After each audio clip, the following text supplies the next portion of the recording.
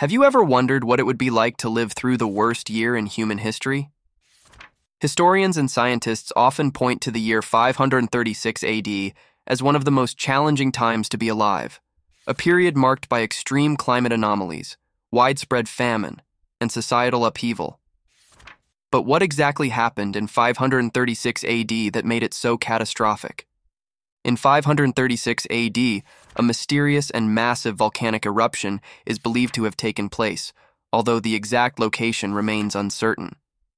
Some theories suggest that it occurred in Iceland or North America. This eruption sent vast amounts of volcanic ash and debris into the atmosphere, creating a veil of dust that blocked sunlight from reaching the Earth.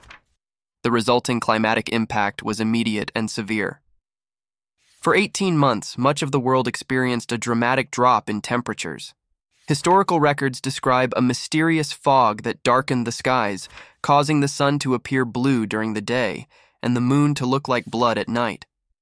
The Byzantine historian Procopius wrote about this eerie phenomenon, noting that the sun gave off its light without brightness, much like the moon, for an entire year.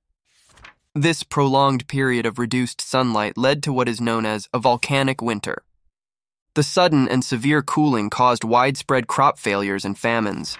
In many parts of Europe, Asia, and the Middle East, people faced starvation as harvests failed and food supplies dwindled.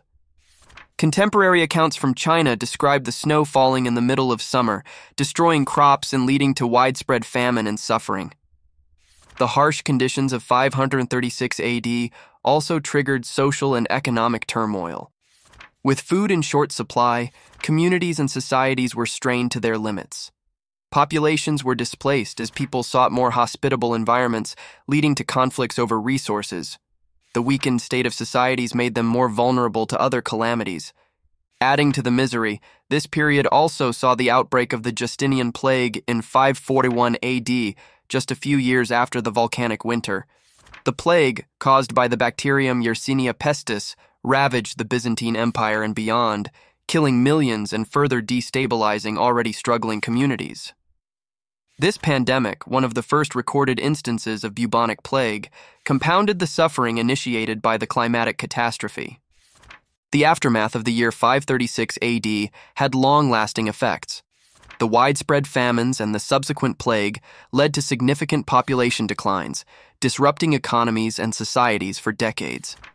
The social and political fabric of many regions was altered, contributing to the eventual fall of the Byzantine Empire and the reshaping of the medieval world. The evidence for the volcanic eruption and its consequences has been supported by modern scientific research. Ice core samples from Greenland and Antarctica contain layers of sulfuric acid deposits, indicative of a massive volcanic event around this time.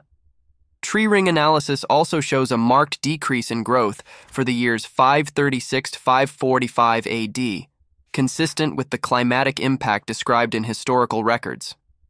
In understanding why 536 AD is often considered the worst year to be alive, it's crucial to recognize the convergence of multiple catastrophic events.